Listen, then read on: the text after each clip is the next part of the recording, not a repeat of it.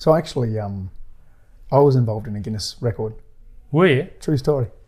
So over in the Middle East, working for, it's actually the Emir. The Emir is the king. And The working, king? Yeah, the Emir, they call the king of a country, they Okay, call yes. him the Emir.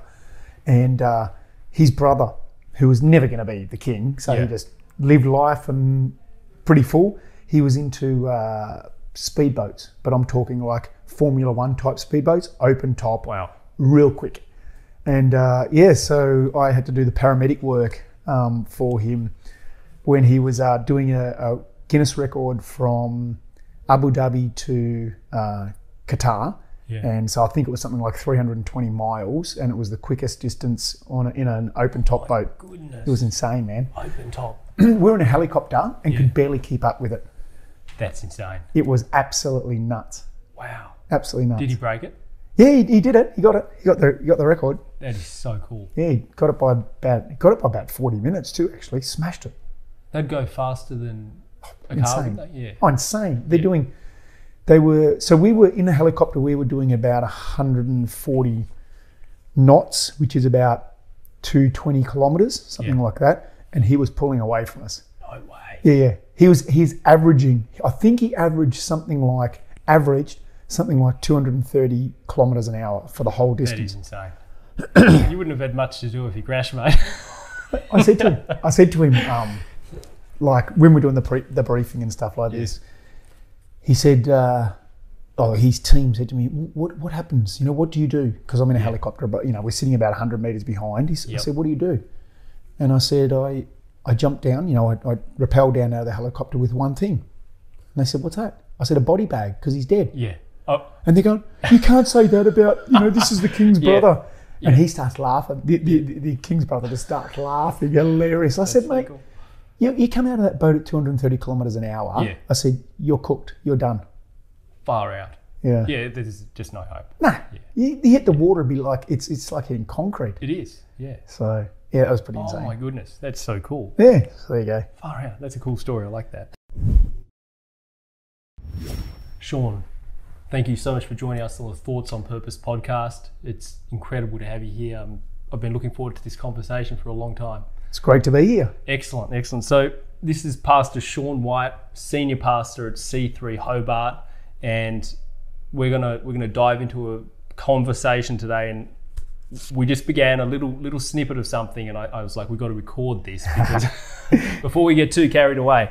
Really looking forward to this. Amazing, Really looking forward to amazing. it. Thank you for being here. It's great. Yeah. It's great.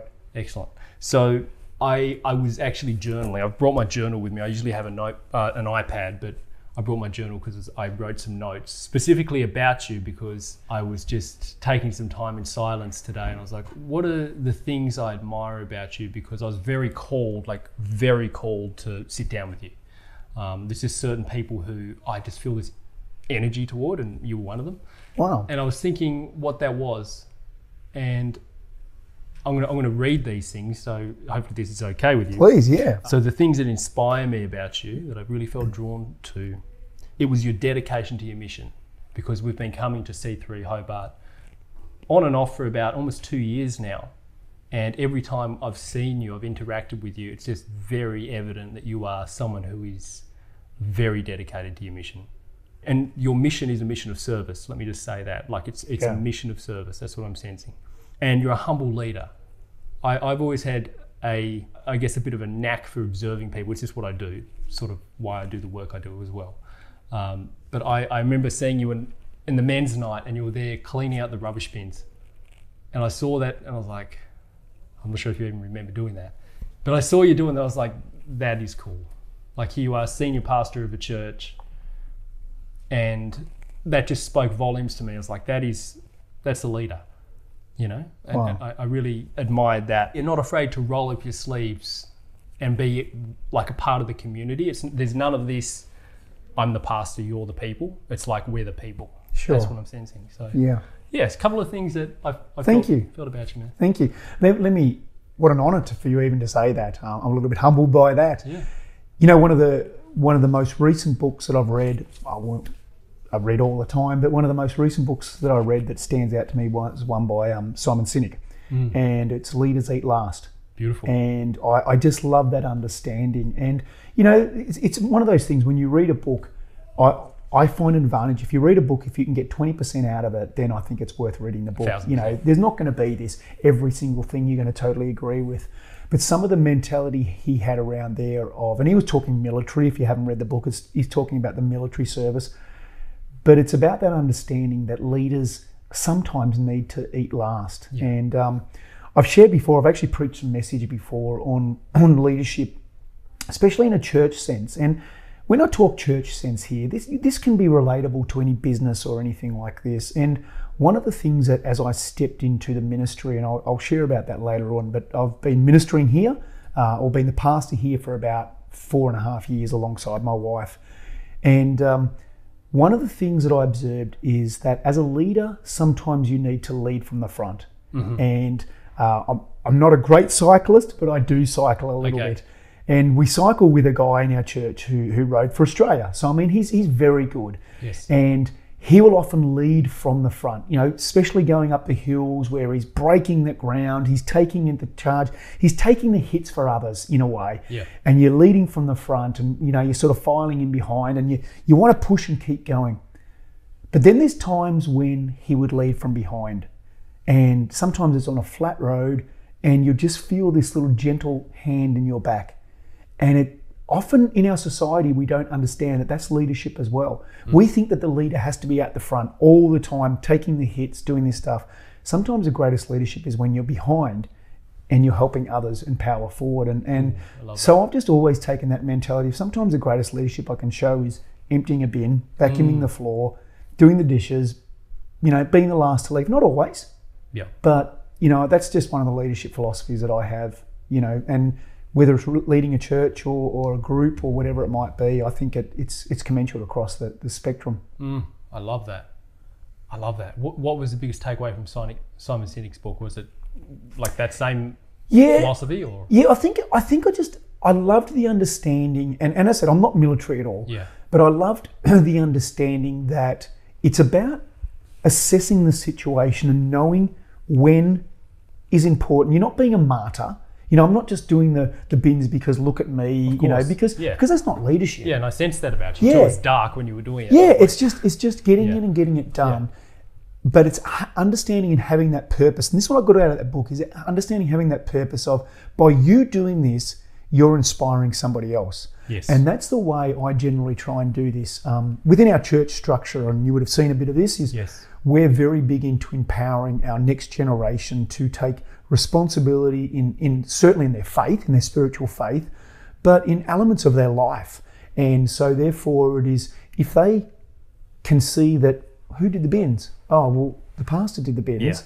Then it's not too big for them as well. Yes. I love that. What would you say, like as a senior pastor, what inspires you to get up in the morning now? Because you've achieved a lot, you've had an amazing amount of experience, which we're going to go into, but what now inspires you to get up in the morning? See others thrive. Yeah. See others thrive. I think we're a culture that, and don't get me wrong, there's seasons of it, but I think there's a culture where we tend to just survive, and we just get through, and it's kind of like lay the head on the pillow and go, oh man, I got through that day. Yeah. And don't get me wrong, there's days when it is, the kids play up and all of this sort of stuff, of course. 1,000%, yeah. But it's ultimately giving people, whatever field they're in, that willingness and the ability to go, I can thrive through this situation. That doesn't mean you're the best, okay? It does not mean you're best. Sometimes it might mean you still come last in whatever it is. But if you have the attitude to be able to thrive, in the church sense, the church is traditionally been a place, we often think church is a place where everything is perfect and everything is well. Well, actually it's not. It's a lot of the times it's a place where broken people come because they've lost hope. They've lost hope in whatever it is. They've lost hope in humanity. Yeah. Humanity's created all these different idols around the world, you know, around the place, whatever it might be. Yes. And we've lost hope in what they are. And so when they come into the church sense, we want to walk the journey with people. We want to be able to take them where they're at, whether they're CEO of a multi-billion-dollar company or whether they've been released from jail 6 weeks ago. To be able to go where you're at in your life is to be able to respect it and then go, how do we walk forward? And thriving for them, Nash, might be simply walking one step forward each day. Yeah. That might be thriving. Yeah. And it's not setting these unrealistic goals, but just going, that might be thriving in your life. Yes, I love that. Would you say, like, if you were to boil thriving down, would you say, if you were to use another word for it, would you say progressions? Like, to see people progress? Sure, absolutely. Absolutely. The spiritual journey, especially, in my field is the spiritual journey, and I'll talk about my professional career as well, but in the spiritual journey, it's not about somebody going, right, today you've had this understanding or this moment, and tomorrow you're going to be standing on stage, preaching the gospel. Of course. That's unrealistic for most people. It might happen, but it's unrealistic for most people. Yeah. It's the same as when somebody walks in the door and they may be struggling with some forms of addiction, whatever that might be. Some people can break it like that. Some people can do it straight away. But for others, it's about this progression of going, actually, I'm going to walk through this. And when we say addictions, we often think to ourselves of smoking, drinking, drugs, pornography, whatever it might be. People can be addicted to anger.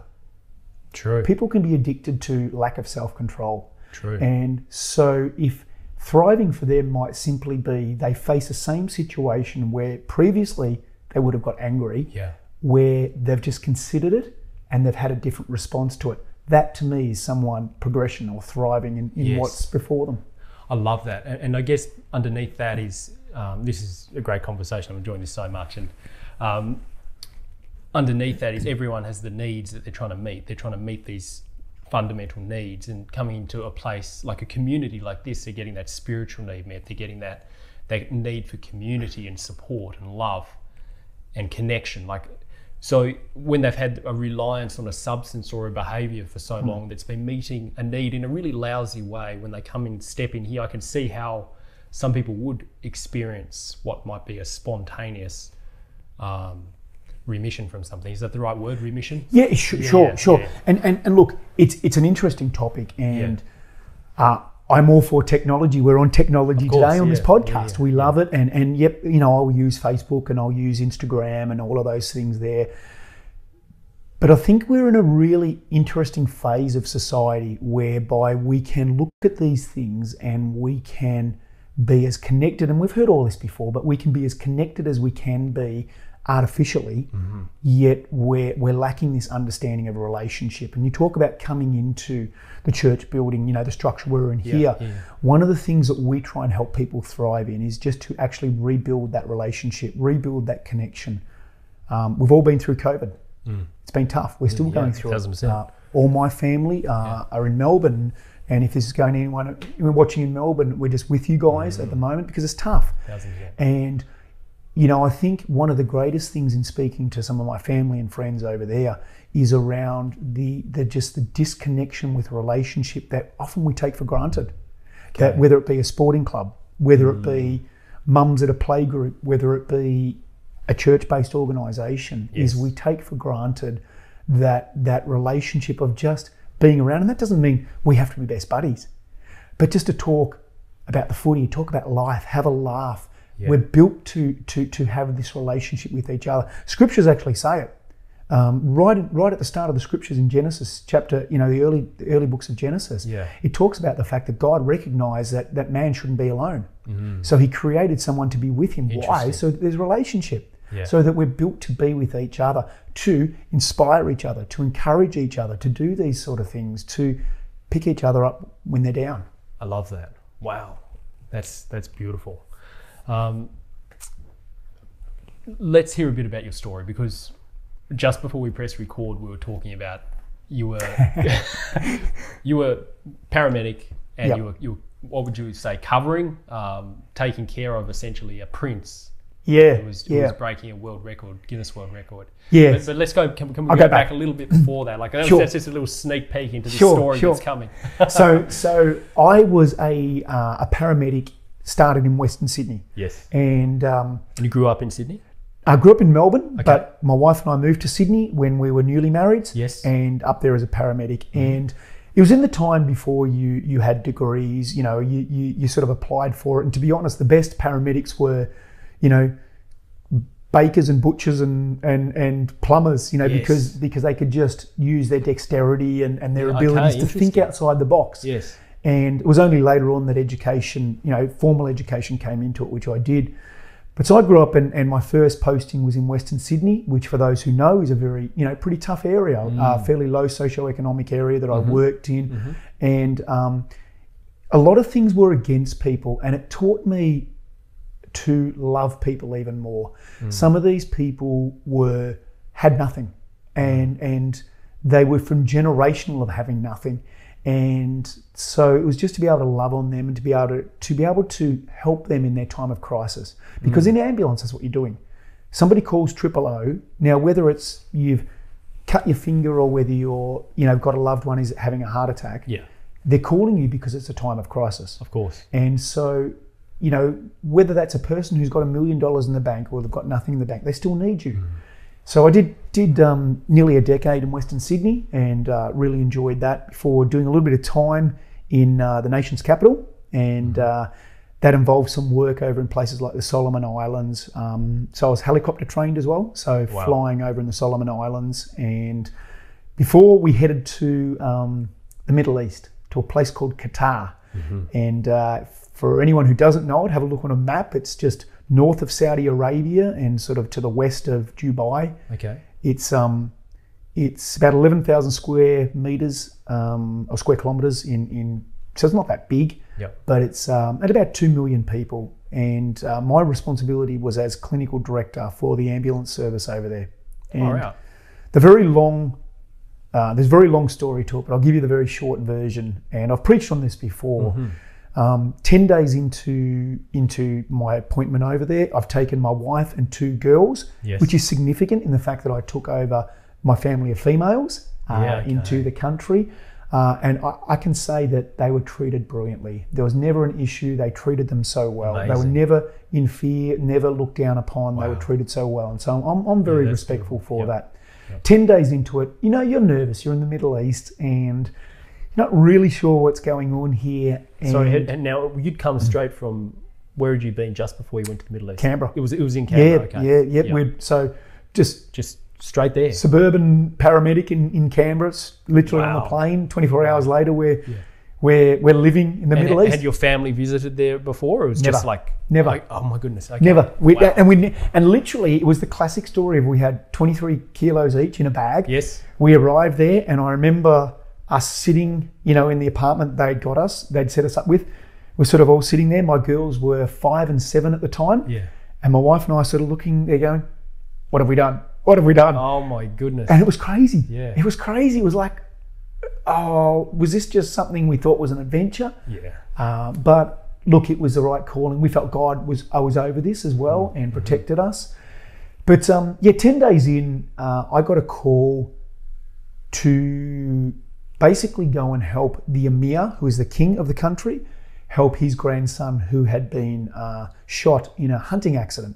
Accidentally, you know, it was just a pure accident. Yeah. So I was choppered into a place up north in a private farm sort of thing, and I was able to treat this young man. He might have been 8 or 9 or something around there. I was able to treat this young man, and unfortunately he passed away. We did everything we could, but his injuries were sustained were too great. And so I remember flying back, and I had to share this with the chief of staff and also with the Emir, with the king, that we had done everything we can, but his grandson had unfortunately passed away.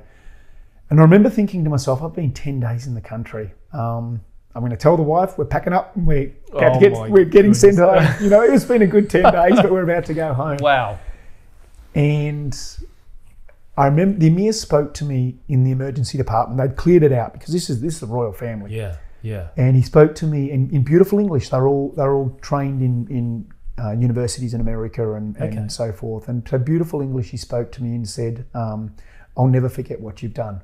Wow. And I'm kind of going, what does he mean by that? Yeah. But the story goes is that then I was asked to also provide emergency medical care for the royal family for the rest of my time there. So as part of the ambulance service, but we created a system that would provide protection and look after them for a period of time. So it put me in some significant places, and I got to meet some incredible people and to provide care for them and to look after them. So it was quite a journey. What an experience. My goodness, I haven't heard all that part of your story. That's interesting. I knew you'd been overseas and everything else, and the paramedic experience, but that's just next level. Wow. And you go back to what you said at the start, and I'm very humbled by what you said at the start. I treat people the same. I've treated kings of countries, presidents, some very influential people, and all credit to many of them who have worked very hard in the status that they've received and so forth.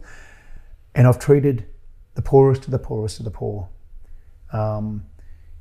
During the time of when Libya was getting overthrown from Gaddafi, and there were some challenges there, we flew in there as part of a mission to be able to retrieve and help out many people who were in despair, in a situation we can't even believe. We couldn't even imagine what this would be like. And ultimately, whether you've got the title of the king, and a lot of responsibility comes with that, and I cannot speak more highly of he's now the former king, but of the king of Qatar, because of the way he treated his people was just with that humility. So, but it's whether it's treating him or whether it's treating somebody who has got nothing, and you know, for them, they're living without hope. It's about providing a hope for them. And I just sort of felt in 21 years in my medical career that some way, somehow I could provide a hope for them in whatever that was. Yeah. Wow. That's phenomenal. Thank you for sharing all that, first of all. So much in that. I'm going to unpack a few little things from that really stood out for me. I loved it all. You were Christian is the term you use. Yeah, Christian growing up, weren't you? So you were from a young age. And how old were you when you joined the paramedics? So I grew up in the church. Okay, yes. Now, my mum and dad went to church every week. Yes. Now, ultimately, I had to make my own decision, as everybody does. Yeah, of course. So even though my mum and dad professed a faith and go to church and, you know, had accepted Christ into their own life, I like that. I still had to make a decision for myself. Yes. And so that for me was at about 16, 17, somewhere around there. Before that, I wasn't a bad person. I was going to church, but I had to make a decision for myself. And then I joined the paramedics when I was 22, 23, 20, somewhere around there. Wow. Yeah. And so I think it's really important for people to understand that although I was raised, you know, in a church family, everybody ultimately at the end of the day has to make their own decision. That's so true. That's a very important point. I'm a pastor of a church now. Yeah. My children have had to make their own decision. Of course. It's not something that I can speak life into them, and I can, but they've got to make their own decision with that. 1,000%. Yeah, and that's beautiful you did. And obviously that was because when you were saying how you were working in that fairly, I guess, what was the term you used in Sydney, that area you were working in? How would you describe? Well, it was a very low socioeconomic area. That's the word. Yeah, but you know, I mean, I saw around there is that you look at these people and majority of them are living in generational challenges. Yes. And they don't know, a lot of them, how to break out of those things. You know, unemployment. Yeah. Their father was unemployed, if they know who their father was. Yeah. Their father was unemployed. Yes. So they don't know what it is to put together a resume, to put a nice shirt and pants on and go to an interview. Yeah. You know, they haven't had someone sit beside them while they try and learn how to drive a car. They haven't had someone say to them, hey, if you go and push trolleys at Woolworths, I'll teach you how to save, you know, a third of your salary, live off this. You know, they haven't had those things. And so I just like to provide anyone I met, just to be able to provide them some little element of hope, of just give them some encouragement of whatever it might be in their life. I love that, and I'm certain that's what the king picked up on. Like, it was that caring, like that spirit of seeing everyone as equals. And it's got to be truth. Of course, it's truth and love. Yes. And I won't go all spiritual in this, but I don't mind if you do. To be honest, but I think what is on my heart at the moment for the people, and you know, we're here in Hobart running this. What is on our heart for our community here is to speak truth and love to people. We're in a world where there is so much information available on your phones or on 24/7 news. I mean, we grew up in the days where you read a newspaper and then you waited till the next day and read the newspaper. 1,000%, yeah. Now it's just like, you can check your news.com and then 10 seconds later it's changed already. Yeah. Things are moving all the time. Information is moving all the time. And our job, I believe, is to instill truth and love, because we see so much. American politics only had to talk about the fake news all the time. Yeah. What do we believe? What don't we believe? Whose opinions do we believe? And all of this sort of stuff. And it's important to listen to people, but I think, I want to be one who's speaking truth. Sometimes truth hurts, though. 1,000%. Sometimes it hurts. Yeah. What's the situation when the truth has hurt for like yourself, or how, what does that look like when you say it? Like, I get what you mean, but for someone who's hearing that and they're like, what does that even mean? Yeah. So for me personally, yeah, I'm going to get all personal with your viewers now. Thank you. For me, it was around pride. Yeah. Okay. I struggled, and it wasn't a pride. It was an element of pride. Yeah. I'm in the Middle East. I'm looking after the king. To be honest, my public transport was effectively a helicopter if I really wanted to. Yes. I had, and in all respect to it, it's just the culture of where it was. I had drivers, you have gardeners, you have people do these things for you, and that's not a disrespect thing, it's actually a respectful thing to have these. And I came to Tasmania, and we'd never been to Tasmania. And I remember day 2 or day 3 being here, and I jumped on the metro bus, and I thought to myself, what am I doing on this, sort of old rattling metro bus? And for me, it was this pride issue inside of myself. And I had to, it wasn't that I was against, I came from nothing. I came from a family structure where we did it pretty tough. My father was a farmer. So it wasn't about that I'd ever had anything, but there was something, I realized I'd developed these little pickups inside of me that was a little bit prideful. And so, I read a book by a guy called Bill Hybels, and it was called Descending into Greatness. And it really stuck with me about sometimes you've got to descend in your thinking to actually come out the other side and that's very cool. To thrive in it.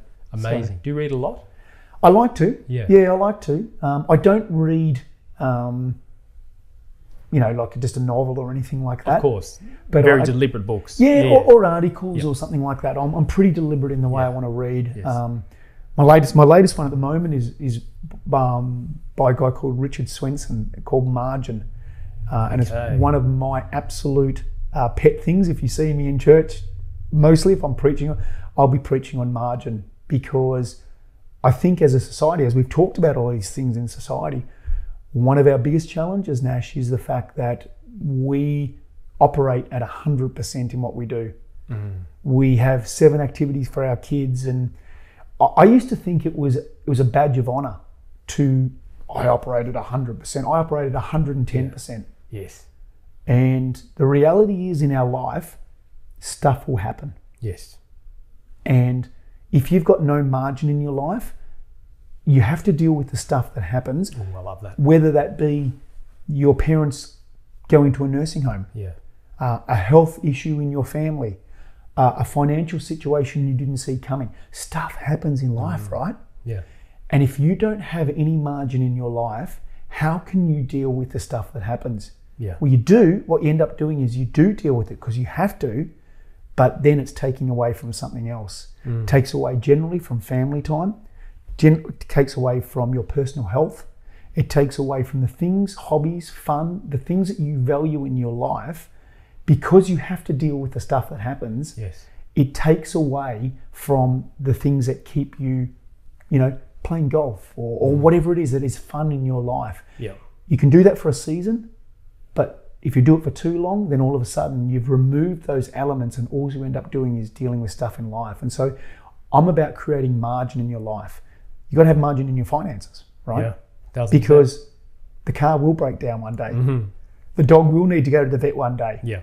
And if you don't, what do? You take away from the grocery bill. Yeah. You take away from these things. And don't get me wrong, some people don't have that luxury. Don't get me wrong with 1,000%. that. But you've got to time. We've got to create margin in our life for time. I love that. What's the saying? The bow too tightly strung is easily snapped. Love that. Yeah. Love that. Amazing. That's a margin. I'm going to remember that. And I definitely get to build more of that into my life. 1,000%. But see, here's the thing with it. When things are going well, we think margins are waste. It's true. I had a couple of extra hours. I could have done something there. Yes. But what we don't do is we don't anticipate the times when stuff happens in our lives. And is it really that wrong if you have a couple of hours of downtime that you didn't have to account for something or other on? Is it really that bad? Maybe it's good that we actually just get back to sit and go, okay, I'm just going to think. Yeah. I'm going to just, don't even have to watch TV. Don't even have to do anything. I'm just going to sit and be. I love that. Yeah. Human beings. Yeah, that's exactly. We call that for a reason. Yeah, that's it. I love totally. That. Amazing. This is very powerful stuff indeed. So I need to wind up the story that you were telling us. It was not a story, your journey. Yep. You then transitioned from that amazing lifestyle into the role you do now. How did that happen? Yeah. So we're in the Middle East, and we've done 5 or so years at this time.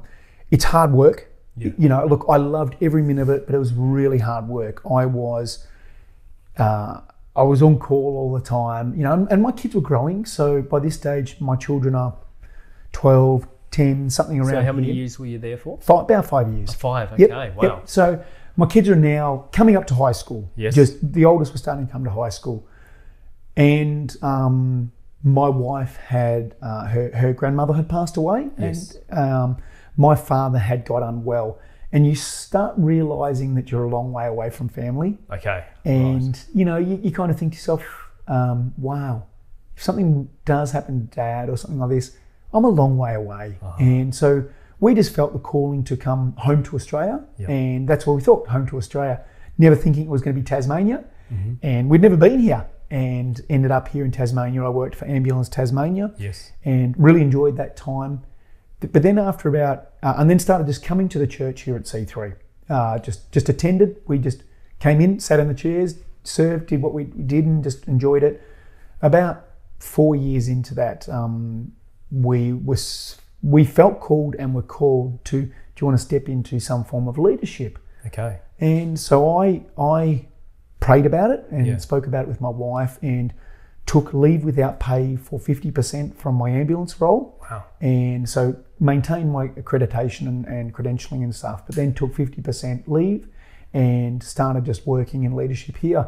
At the same time as the current leaders transitioned out, which I didn't know about. Oh my goodness. And so I was all of a sudden going from, no, not just this, actually we want you to lead the place. I was like, oh, that was a bit of a surprise. But hey, God had it. And wow. And you had become a pastor before, like what stage? No, well, so it's sort of like all of a sudden, so it's a little bit different in the movement we're in. Yeah. You're not you don't go to pastor school. You can. You can do theological training. Yes. You can. And it's very helpful. Yeah. But it was about leading a church. I see. Yes. So yes, your term is a pastor, and I'm ordained by our movement, but I didn't do a degree in theology. Yes. Some people do. Absolutely, they do. My wife's doing a degree in theology, or doing a master's in theology. Wow. But for me, it was about leading a team. And a lot of the time in the church, it is leading a team. We had a great team here. We've still got a great team here. Yeah. And it was about leading them and helping them. And, you know, because when you're leading a church, especially the church sort of our size here, you're kind of got to be the CEO, the COO, you know, the CFO. 1,000%, you know, you got to be able to deal with all of these things, because you've got to be a good steward with people's finances. You know, because you've got a youth program that's running this. You've got a kids program, so you've got to have good governance around what you're doing with your kids program. You've got to have making sure, are your youth leaders empowered?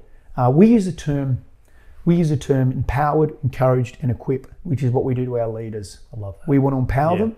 We want to equip them with the resources they need, and we want to encourage them in the job they're doing. Yes. And so ultimately, I saw myself certainly in those first few years of just steadying the ship and just creating some leadership for some of the great things that were already here. You know, we do good worship, you know, good music.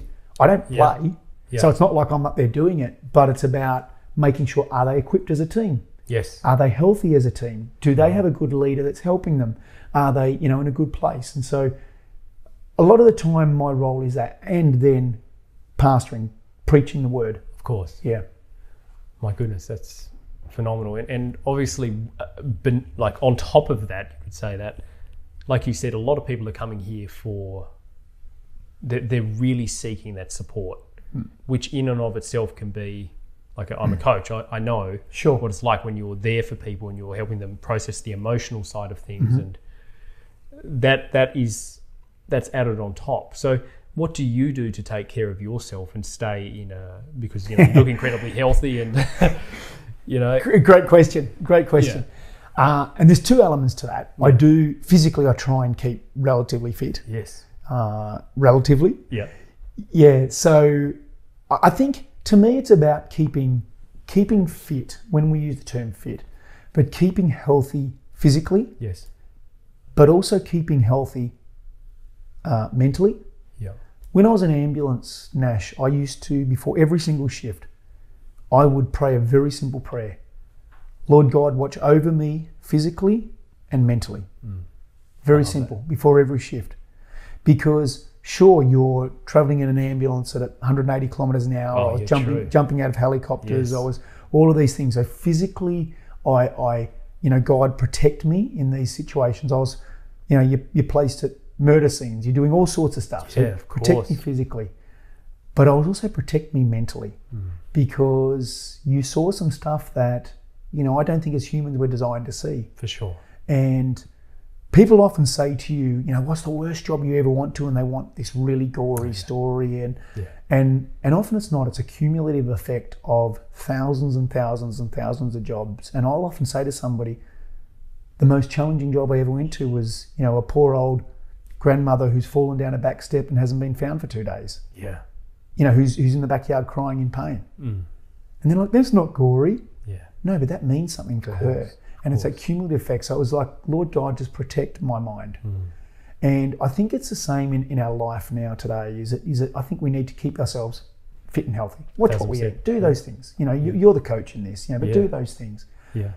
But we need to be praying for protection to watch over our minds and our spirits. And for me, that's in the scriptures. It's in the Bible. Yeah. So I read the Bible. Yes. Because it brings life. It's the manual of life to me. I love that. It talks about, like I talked before about things around pride and stuff like that, and areas in my life. So I would just start reading the scriptures of King David in the Old Testament. How did he break through these things? Some of the New Testament stories. But it's the manual of life. That's what it's designed to be. Yes. And so for me, there's no greater element than to read the word and just speak to my Father in heaven. God, protect my mind, protect my soul, protect me physically. Yeah. And then get the rest, create the margin and do those things. I love that. I don't always get it right. No, of course. Don't always get it right. That's right. We're all works in progress, which is awesome. I love that. So I guess what like the language I'd use with my audience that they're familiar with, it's setting intention before you do things, having grounding yourself in an intention, and what you're asking for, protect the mind and the body.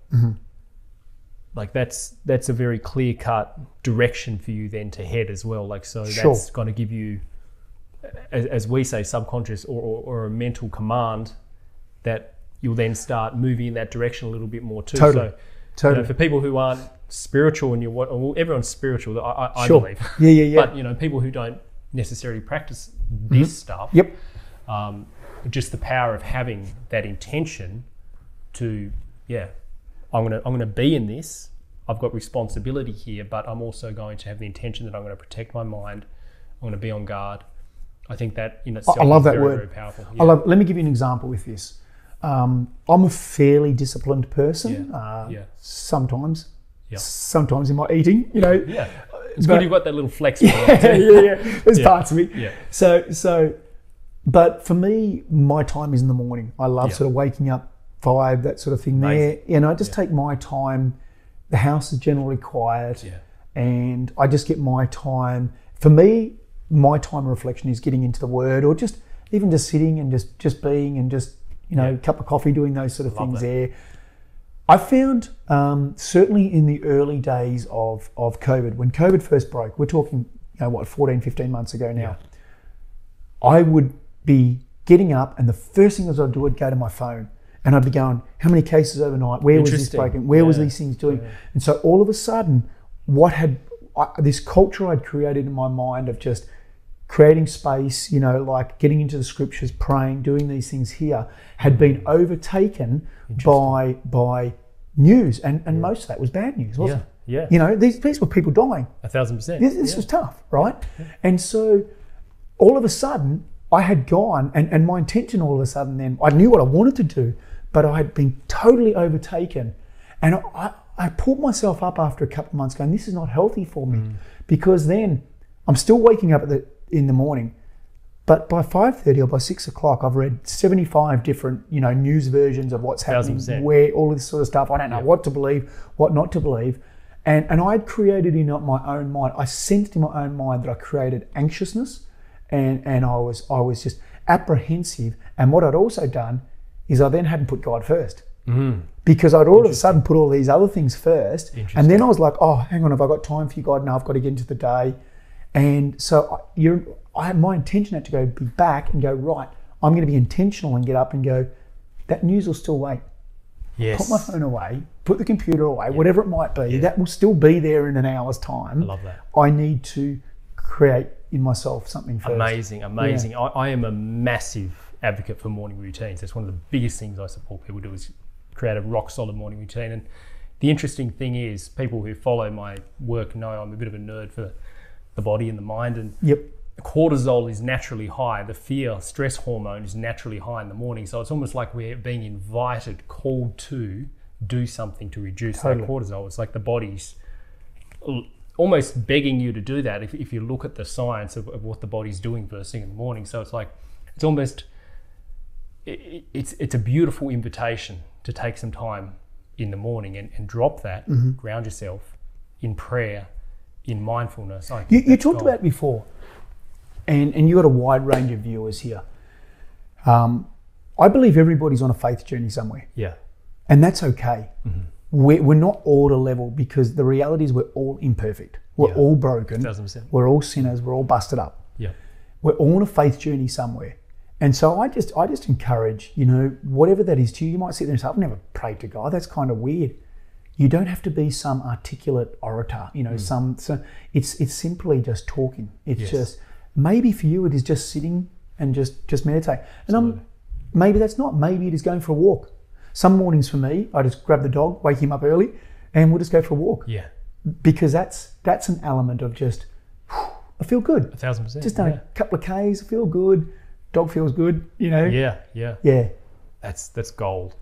Amazing stuff. The question that's really on my heart to ask you is, who is God for you, or what is God for you? Like, how do you conceptualize great question. God? Great question. Is it a person? I'm fascinated. Yeah. To me it is a person. Okay. So my simplistic view with this, and I'm not going to go all preachy on this, but my simplistic view on this is God the Father created the earth. Yes. Okay, this is my understanding, my beliefs, this is what I teach. Beautiful. God the Father created the earth. He sent his Son, Jesus Christ, in humanly form to be on earth with us. Because the reality is that when God created the earth, sin came into the world and we were broken. That's it. We're actually born sinners. Yeah. I'd like to sit there and we think to ourselves, babies are born, these perfect creatures. Well, they might look innocent, but we're born broken. Yeah. And so we're kind of like we're behind the starting line right from the word go. God recognizes this and he says, I want to correct this. So he sends his Son Jesus into the world in human form. He lived on the earth 2,000 years ago. If you believe the Bible, that's what he says. He lived on the earth 2,000 years ago. And what he did in that time is he set up a ministry and he showed people what it was to be with his Father in heaven. He showed what it was to be in reconnection. So what he did is he ended up dying on the cross, and he took our brokenness and our sins and all of that stuff. And when he died on the cross and then rose again, effectively death was defeated. Now I'm not talking in the physical term. We will pass. Yes. Okay. but that death of the sin and stuff was taken. And I'm also not saying that we won't sin again, all right? But what we do is I rest in the fact that I live a life according to what I try to. I'm going to sin, but I've got forgiveness in my life. I seek forgiveness in my life. Then it says really clearly in the scriptures, in the book of Acts, it says in there that Jesus' time on earth was done. He went up to be with his Father in heaven, and then he sent the Spirit, the Holy Spirit, to be with us. Yes. People really don't understand because we can't see it. I can't reach out and grab it. Yeah. But then again, I couldn't reach out and grab Jesus either because I wasn't there 2,000 years ago. Grab electricity either. That's right. Exactly. You can't grab the wind. Yeah. You know, you can't do these things, but you can see the effects of it. 1,000%. The Spirit to me is, in the Bible, it's often termed as our helper, our comforter, our advocate. And we use the term a lot of the time, you know, that gut feeling I've got.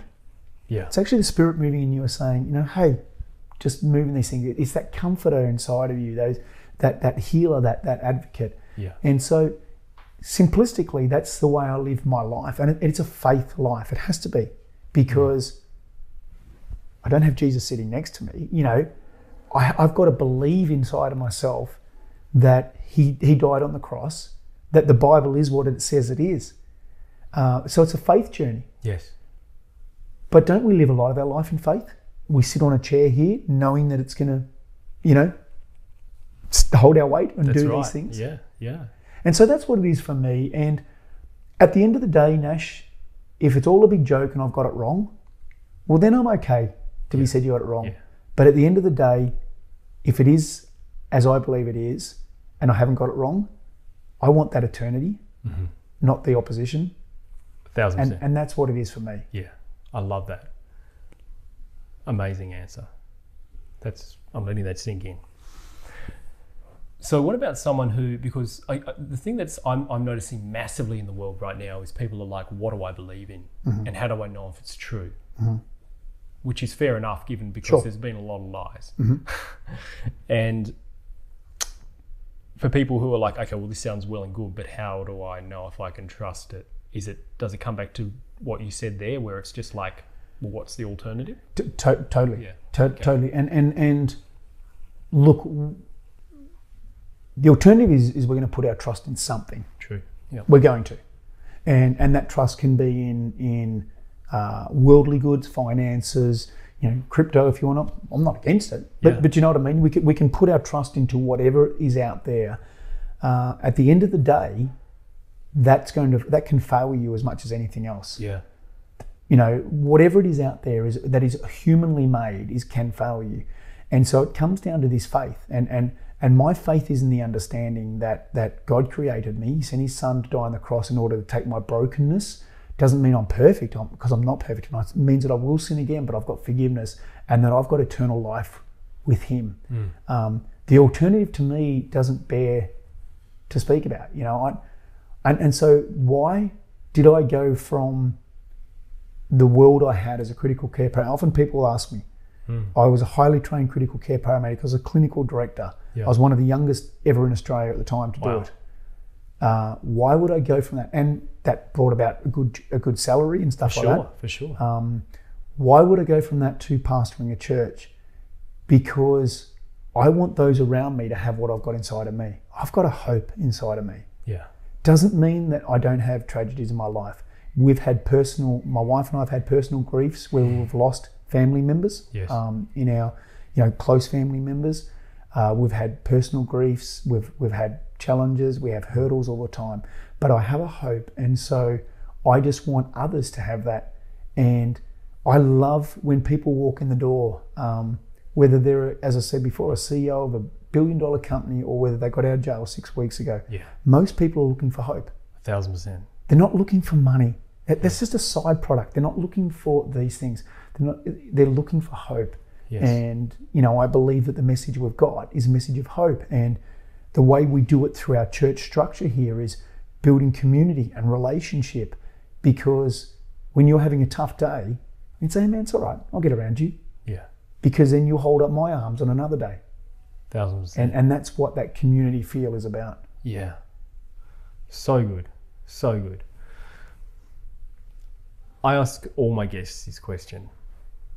If you had 1 minute on every single social media platform, so Mark Zuckerberg or whoever runs them gives you access for 1 minute, everyone is watching, and you would free reins for a minute, what's the message you would want people to hear? Wow, that is a great question.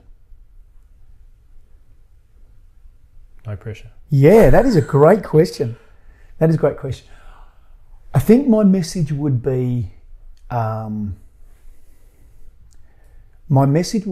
is place your faith. Now hang on, let me think about this. This is a really good question. I've never been asked that question before. I'm glad. Never been asked that question before. I hoped it was my own, so that's good. Yeah. No, I love that one. Yeah. Love that one. It has to be the message of hope for people, which I've talked about. It has to be.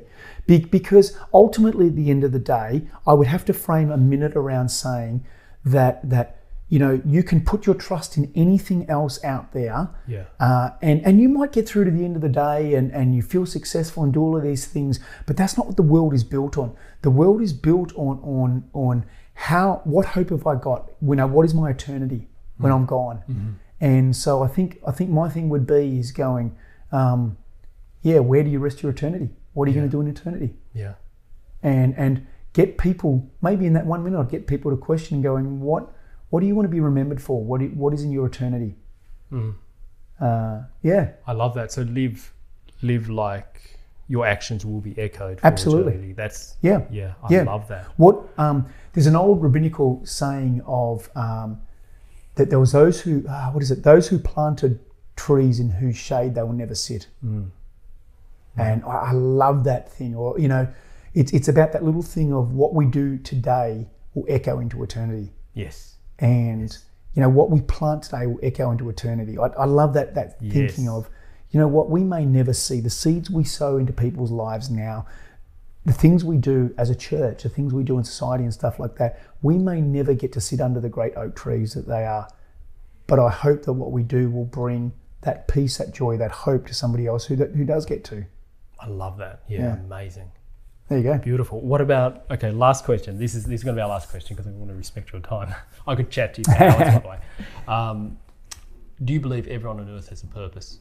Because this is a Thoughts on Purpose podcast. People come here to find and connect with a greater sense of purpose. Do you believe everyone on earth has a purpose? Yep. Yeah. Purpose-driven life. Yeah. I encourage your viewers. There's a book called A Purpose-Driven Life by Rick Warren. Great book by there. I believe everybody, God created, it says very clearly in the start of the scripture, it says God created us in his image. Yes. Now, if he's creating us in his image, we have to have a purpose, right? Absolutely. We have to have a purpose. Yeah. And I've been in the medical game for 20 years. Is there some stories that bring tears to my eyes? Absolutely. I've seen some of the toughest, hardest stories. I've been in some of the toughest situations that, as I said, I've prayed mentally to be able to be prepared for them. And I've seen how some of the most disadvantaged physically, mentally, whatever it might be, have brought purpose to somebody else's life. Yeah. And so absolutely, I believe we have a purpose-driven life. And I believe that my prayer is that we can reach as many people with the hope that is found in Christ. But you have a purpose. You have a purpose to be able to bring that hope to others. Yeah. To bring that goodness to others and So absolutely. Amazing. How can people get in contact with you? Like if people look at this and they're like, I want to come and find out more about what you've got going on, what's the best way to get around you? Yeah, I mean, I guess from a church sense, it's just at C3 Hobart. Yeah. C3 Church Hobart. Yes. We're on web. We're on Instagram. We're on all of the socials. Yeah. C3 Church on Instagram as well, is it? Yep. C3 Church is on Instagram. Okay. Yep. C3 Church Hobart. You'll find it there.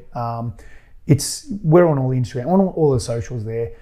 Personally, Shaun White. I'm on Instagram there. Yep. Not the snowboarder, because you'll get the snowboarder. Okay, right. Yeah. But to see part of my life and what I'm doing there. But we're on YouTube too. Every week, my preachers will go on YouTube, and people will be able to see those things as well. But love people to be able to contact. Amazing. Shaun, thank you so much for being on the show, mate. What an honour, man. Cheers. Thank you. Thanks, guys.